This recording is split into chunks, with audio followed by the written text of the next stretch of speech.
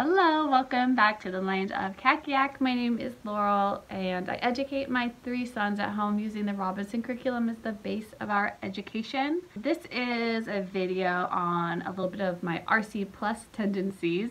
So I do add on science and history because my state requires it, and I had a video up a little bit ago where I was sharing my planning for ocean anatomy to do that as a unit. So I alternate history and science back and forth as a family subject. So today I thought I would just run you through our ocean anatomy lesson and I'll walk you through it. Here we go. So I like to start the lesson with a reading from a living book. Being acquainted. Back at the bathhouse under which Danny Meadow Mouse had found shelter were sand dunes. Back of these sand dunes was an old pasture. This in turn ended on the edge of a great marsh. And here's who they met. He met this little bird right here. He's a sandpiper or a mud peep. Alright, I'm just bringing up this document where I have pre-saved all of the YouTube videos I want to be able to have the kids watch during their lessons for this unit on oceans. This one is on ocean basins.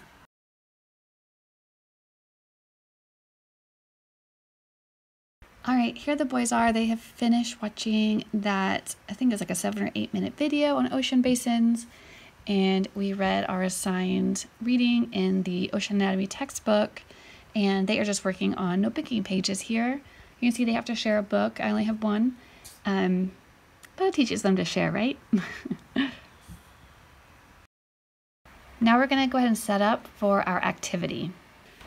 Before we start, since our activity has to do with how salt water is made, I had Everett grab our big ocean reference book and go to the index right in the back. It's good for them to learn how to find information. And you found salt water. So it referred to pages 64 and 65, the global water cycle. So I think we will just leave this open here for now and we'll refer to it after our activity. Okay, so I have 3 plates, some just kind of like lukewarm faucet water, and the activity from Ocean Anatomy called for peppermint candies, but I didn't have any. But this does have dye in it, you know, Benadryl does. So that's what you're really wanting to see, is the dye. Okay, so let's take a look at the activity for today. Are you guys ready? Yes. Bo, you gonna come do the activity with us? Yeah. Oh, okay. Okay, get your stool over here. Okay. So I'm going to read this to you guys. Why is the ocean salty? The salinity, or how salty something is, of seawater is 35 parts per thousand. Okay, boys, we are ready for our activity. We just read the lesson in here talking about the water cycle, and we talked about how salt is found in the Earth's crust.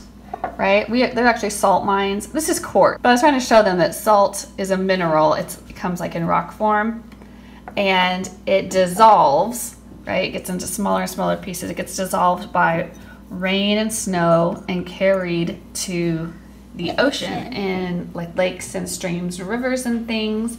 Then once it gets into the ocean, it can't get back out, right? Yeah. Because even though the ocean water evaporates to make new clouds and new precipitation, the salt doesn't come with it.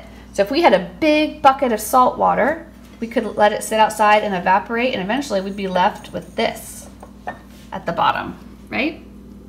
And the salt in the ocean is the same type of salt that we use to season our food.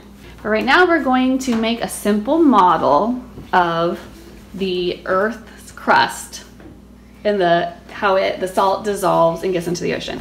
So let's say this is the water basin, right? Or the ocean basins, right?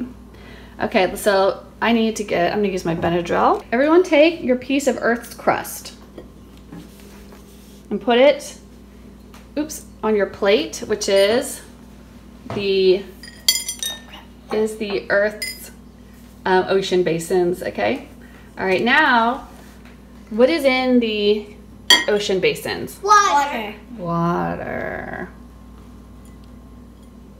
Okay, you pour just a little bit on yours, Will. Get a little bit more, Bo. So you can already see, if you look really close, what's happening to that Benadryl. It's breaking. It's dissolving. Right? Oh my gosh, Do you see how far the pink is traveled out into the water? Yeah. So pretend that that pink is representing salt. And it really does do that. More. You want to put more on yours? Go ahead. And that is how salt gets into the ocean. Let's do a little, let's pretend like, watch, it's raining. It just disappeared. Yeah. It breaks up.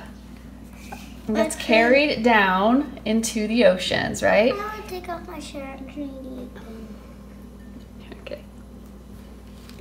Good job. to put it on the Benadryl. Okay. It's raining. There it goes. Okay, so do you guys get the idea how salt dissolves? Water dissolves it? Take off my shirt. Because you got it a little bit wet. That's okay. All right, you guys, let's go ahead and take a look at this book. And we'll just give ourselves a couple minutes to study this, and then we'll have lunch. And science is done for today. Good job, boys.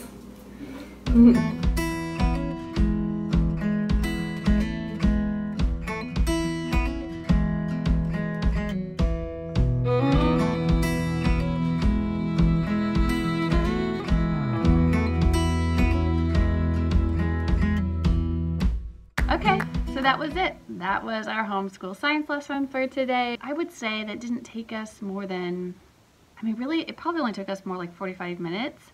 Try to allow for like an hour for science and history units when I do them. I am trying to keep things simple and very doable so that I don't burn out.